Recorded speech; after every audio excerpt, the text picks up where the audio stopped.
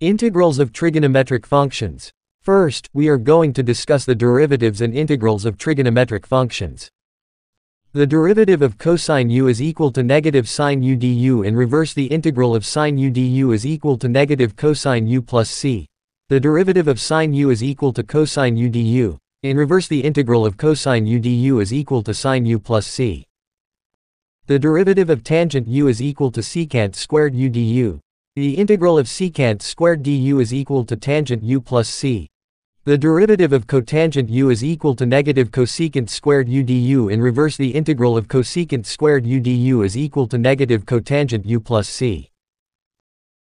The derivative of secant u is equal to secant u tangent u du. In reverse, the integral of secant u tangent u du is equal to secant u plus c. The derivative of cosecant u is equal to negative cosecant u cotangent u du, and reverse the integral of cosecant u cotangent u du is equal to negative cosecant u plus c. This is the integrals that are derived based on the derivatives, but there are still the integrals of tangent, secant and cosecant that need to be solved. To find the integral of tangent x dx, we are going to use the identity tangent x is equal to sine x over cosine x dx. Then let u equals cosine x, so du is equal to negative sine dx, so du over negative sine x is equal to dx.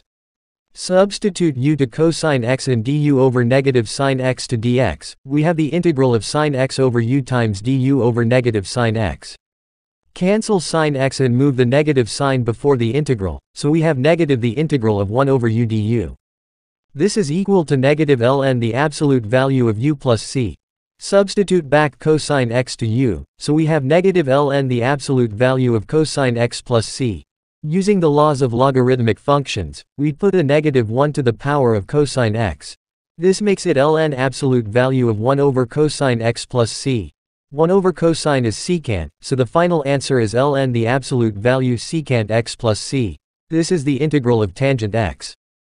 To find the integral of cotangent x dx, we are going to use cosine x over sine x, the identity of cotangent x. Let u equals sine x, so du is equal to cosine x dx. Du over cosine x is equal to dx. Substitute u to sine x, so we have the integral of cosine x over u times du over cosine x. Cancel cosine x, we have the integral of 1 over u du. This is equal to ln the absolute value of u, and substitute back sine x to u, so we have ln the absolute value of sine x plus c is the integral of cotangent x dx. To find the integral of secant x dx, we have to multiply secant x with secant x plus tangent x, so the integral of secant x times secant x plus tangent x over secant x plus tangent x. Distribute secant x, we have the integral of secant squared x plus secant x tangent x over secant x plus tangent x. If you let u equals secant x plus tangent x, so du is equal to negative secant x tangent x minus secant squared x dx. So du over negative secant squared x plus secant x tangent x equals dx.